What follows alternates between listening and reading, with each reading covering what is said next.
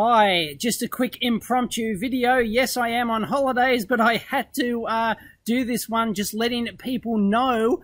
Thank you for the person on Twitter who, on the forum, EEVblog forum, who alerted me to this. It is a complete scam. Check this out. And of course, Indiegogo, the scammers platform of choice.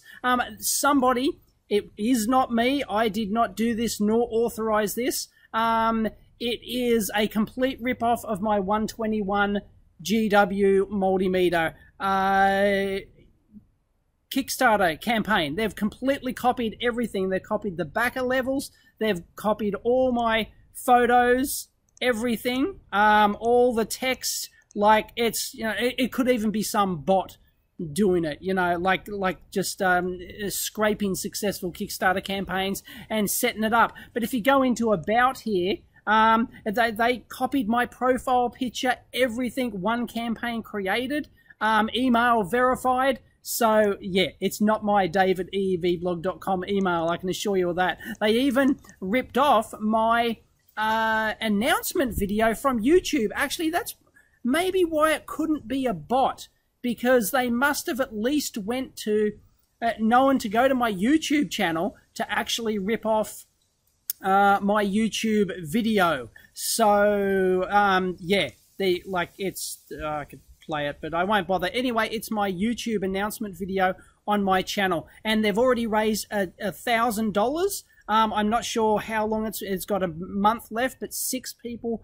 have already backed this at the Great Scott level. It is a scam. Do not back this. I will, of course, put a claim in, try and get it taken down, but I'm not sure how long that will take. I'm sure they will actually take it down. But yeah, it's like I've seen this before for other projects. I just didn't expect it to happen to mine. But I guess, you know, it was a reasonably successful Kickstarter campaign in the scheme of things, at, you know, $600 and something thousand. So yeah, beware of these Indiegogo campaigns. It is common. I see these actually quite a lot. And a lot of them are legitimate, of course. A lot of people will, of course. Indiegogo contacted me and asked me if I wanted to go over to their in-demand program. They contact, I guess, every successful Kickstarter campaign and ask them if they want to go over. So their marketing's really good trying to get people over. So that's common. So you do see a lot of Kickstarter campaigns moving over, or maybe vice versa, but it's usually from Kickstarter over to Indiegogo. Anyway, but this is not me. Do not back it. You will lose your money.